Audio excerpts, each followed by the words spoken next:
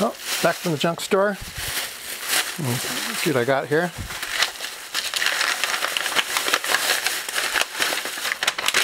Paper.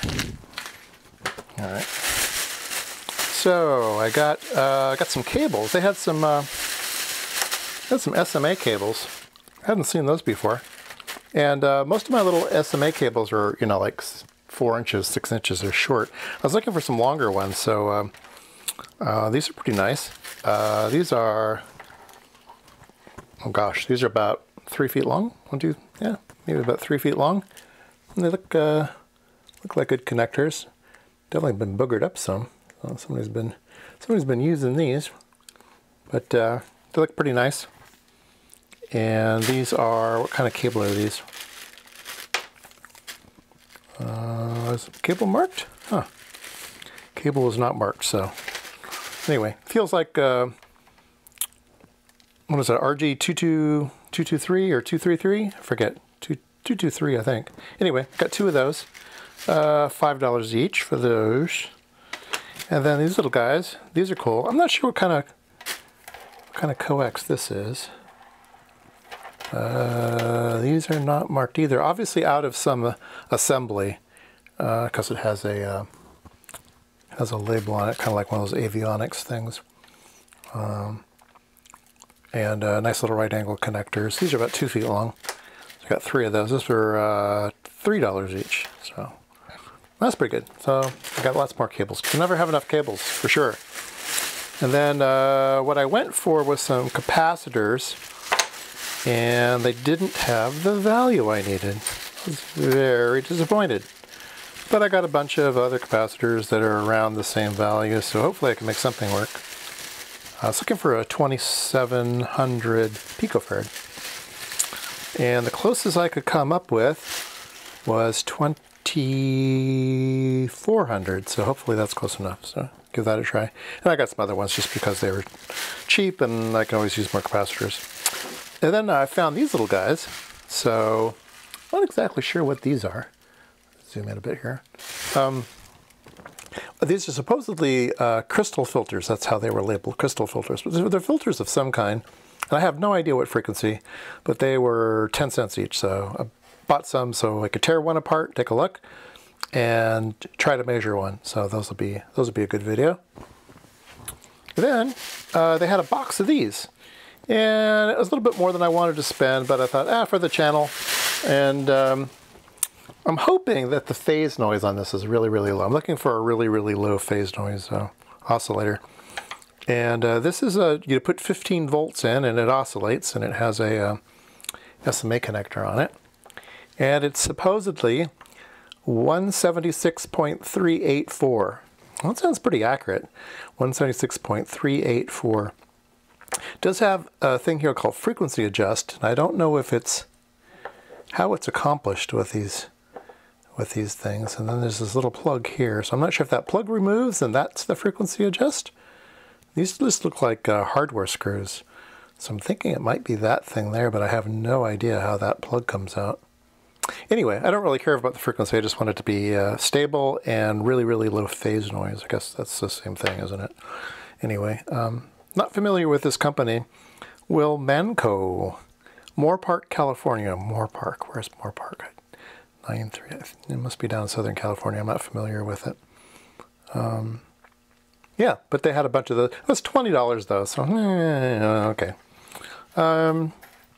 Anyway, so I think let's go ahead and hook this up and see if it oscillates and see if it's pretty quiet or not. All right, there we go. Very nice, very nice.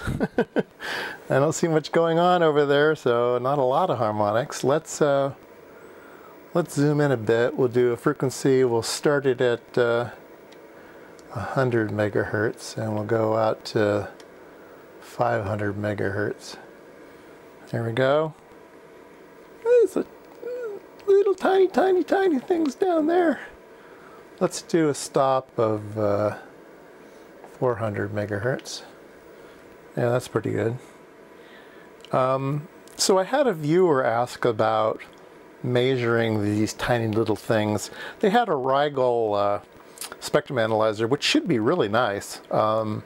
I would think it'd be, you know, fairly it's a modern machine, so it's, you know, I don't know if it's as good as this one, but it's probably pretty comparable, I would think. I know that the resolution bandwidth of those things are crazy, so I would think it would have a pretty low noise floor. This one has 130 dB noise floor, which is probably ridiculous, but they were having a hard time seeing these little things, and one of the reasons is they had their bandwidth too wide. So let's lower our bandwidth. You can see our noise floor just went down. We'll lower it again. There, our noise floor just went down again. So now we can see those spikes really easily. So let's do a peak search, and we're here at -7 dBm. I have a 20 dB attenuator in series, so. And then if I do a delta marker and I go try to find one of these peaks, this little peak is down by 60 dB. That's pretty good. That one's down by 60. And this little guy's down by 63 dB. So yeah, so pretty good. Let's see if we can see any phase noise on this signal. We'll do a, let's see here, let me go back to auto everything. And then let me zoom in on this peak. And then let's try to zoom in as far as we can. Put it back in the middle. Marker function tracking on.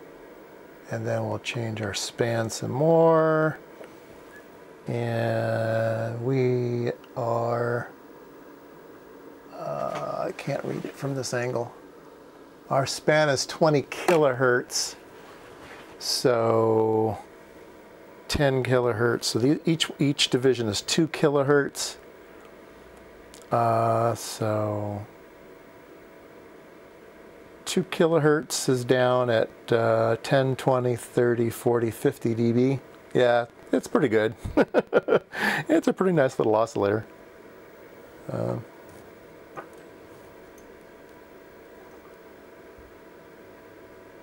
All right, so put that in my